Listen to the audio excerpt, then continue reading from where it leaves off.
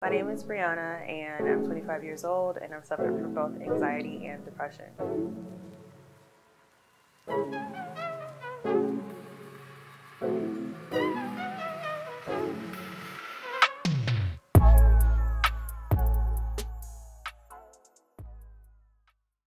First realized I was dealing with mental health issues um, when I was about, I think I was like 9 or 10 years old.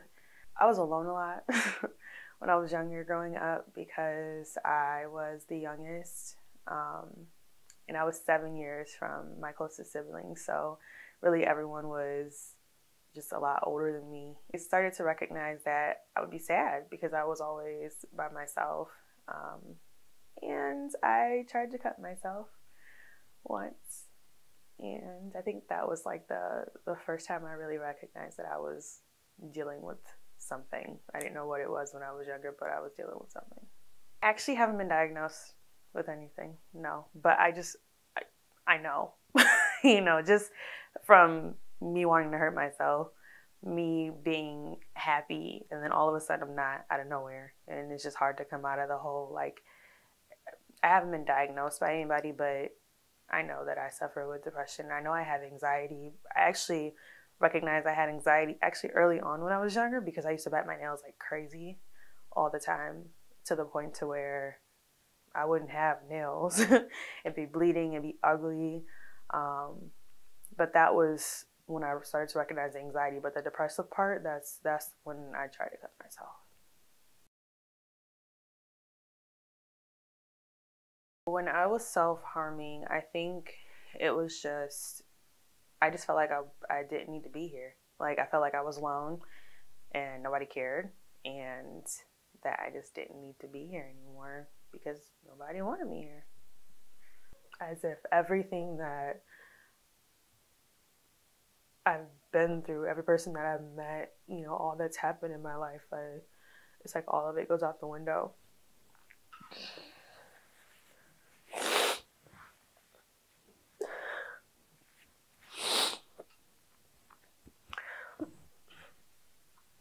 It's like everything goes out the window. And I can't remember none of that because in the moment I just feel like I don't deserve anything.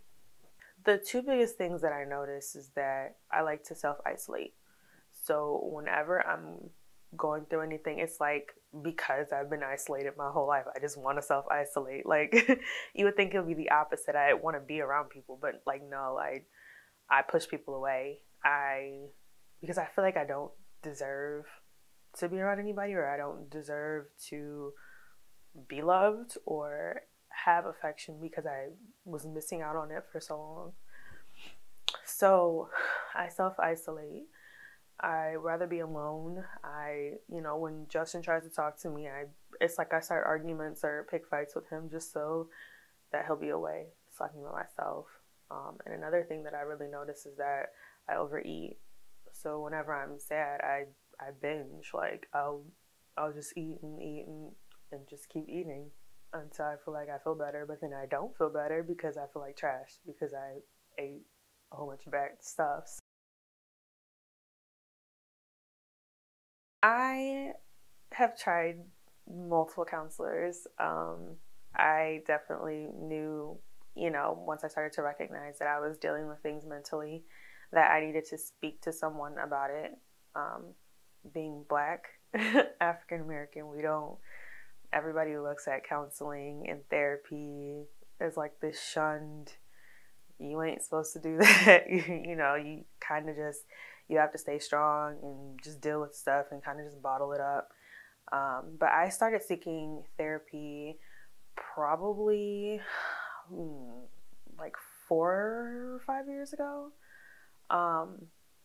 And it took a while because the first therapist that I saw, it wasn't very comfortable for me. It wasn't until the most recent therapist or counselor, she's actually a nurse practitioner, that I started seeing, that I actually felt like someone was actually listening to me and understood kind of what I was going through and really cared. But yeah. So throughout the process of trying to find someone, it was just awkward to me like I said, just growing up in the family that I grew up in and being who I am as an African American, I felt weird, like I shouldn't be seeking help, or like something was wrong with me because I was seeking help. Like, instead of just recognizing that mental health is just something that everybody deals with, it kind of just felt like I was just like weird or an outcast and something was wrong with me. Going throughout the different processes of speaking to different people, I kind of started to open up more. And I knew that being in the field that I'm in as a nurse and being around my patients, that mental health is something that everybody deals with. It's not something that, is so unheard of or unseen. Like, everybody deals with it. They're just scared to talk about it. They're just scared to open up about how they're actually feeling. It made me feel better because I didn't feel like I was an outcast, which I felt like an outcast a lot when I was growing up. So it was nice to have someone to tell me that I wasn't. Growing up, I always felt alone, so I really didn't feel like I had a support system at all. My friendships were weird. I didn't know how to have friendships. I didn't know how to love anyone simply because I really didn't know what it felt like. Not saying that the people around me didn't love me. I just feel like, they had their own way of expressing it. And it just didn't feel like I had any of it at the time. I didn't have anyone to talk to about how I was feeling. I kind of just bottled it up and I didn't say anything about it. And I kind of just dealt with everything on my own. I think that I fell into this pattern of like, because nobody talked to me, because or I felt like I didn't have a support system, I constantly had to prove myself. So in everything that I did, no matter what it was, school, sports, whatever, I was constantly trying to gain attention, from my family, from my parents, from everyone. Now that I'm older and I know what I'm dealing with, I'm more vocal about it. So I've, told my parents about it. I've told my then boyfriend when I was really like going through stuff. My freshman year of college, I was really going through a lot. I lost a lot of friends and I really felt alone then because I don't feel like I have support system with my family. Then the friends that I had, didn't have them anymore. And it was right around the time that I had met Justin and we had first got together. So he was like the person that I leaned on and he saw the worst of it. I mean, I had a lot of episodes where I just wasn't myself. Really sad all the time, really depressed, mood swings like crazy. And he was there for me when I was in the thick of it. And then, my dad has been a very big part of my life when it comes to mental health. Just recently, though, but he's been very supportive.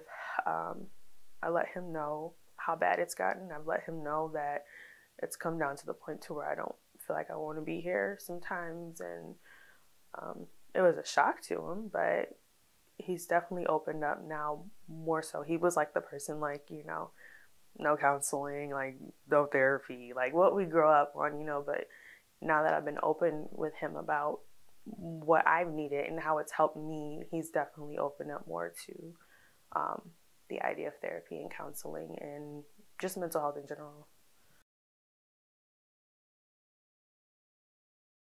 Although I am not where I feel like I want to be yet, I truly know that I've come so far. Like, not looking at any of my accomplishments materialistically, not looking at my career, and just looking at me and who I used to be and how almost every day I just wanted to not be alive. Every day I was allowing, every little thing that someone said about me. Even I remember stuff from when I was like in elementary school, middle school. Kids think that bullying, like, in middle school and elementary school is just like little kid stuff. Like, no, that stuff sticks with you for a long time. At least it did for me. And I pretty much think like I've come so far. And I have a lot more healing to do. But I have done a lot of healing. I'm not as depressed anymore. It's not an everyday thing. It's like not even an every month thing, like every other week. Like it's literally like every once in a while I'll catch myself really down. Really down. And there has to be like a lot hitting me all at once for me to feel that way. But I definitely see myself continuing to heal, and my faith is a big part of that. Self-care to me is giving myself a break, allowing myself to, and that's not me sitting there watching Netflix all day, but that's me realizing like, okay, you've done a lot. You know, I know that you have a lot more to do on your plate. You have a long to-do list for the rest of the week, but right now, take a second. You know, drink some water, sit down, breathe. I do some breathing exercises, and I'll pick up my Bible, read a couple scriptures, I'll pray, and listen to some, some gospel or whatever, and kind of just relax. Happiness to me, like what true happiness would feel like, because I honestly don't feel like I've really truly been there yet, but I feel as though I'd be at a state where I feel like I don't have to prove anything to anyone, that I would love myself, like truly all of me, whatever I feel like my flaws are, like the way that I picture God loving me through, all the things that I've done, like none of that matters. I really think that being in a true state of happiness is just truly loving yourself from within everything. Knowing that nobody's perfect, knowing that everybody makes mistakes, that your mistakes don't make you, like you literally are beautiful. That's the happiness I believe it would feel like. Because like I said, I'm not there yet, but I'm working on it. If I were talking to myself when I was 9, when I first had a knife to, my wrist, or even just when I was sitting there biting my nails because I just felt like just super anxious all the time, I would literally just tell myself, like, you don't have to have it all together. You're fine. You're perfect. Right where you are. Regardless of how anybody else views you, regardless of what anybody has to say about you, you're literally perfect.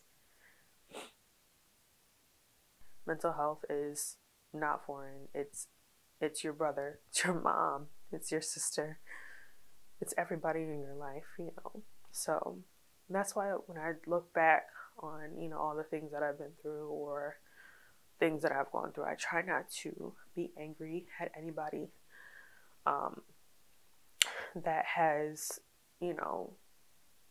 been a part of this journey that I've gone through, because everybody's suffering with their own stuff, whether it's my mom and what she was dealing with, or my dad, or my siblings. Everybody's gone through different things. So mental health is everyone, it's every day, and it's everywhere. So if you feel like you have mental health things going on, which you probably do, don't feel like you can't ask for help. Don't feel like you're weird, like I did. I wasn't weird. I just needed someone to talk to, and I needed someone to tell me that I was okay, and that everything was fine, and that everything was normal, and that asking for help is perfectly fine.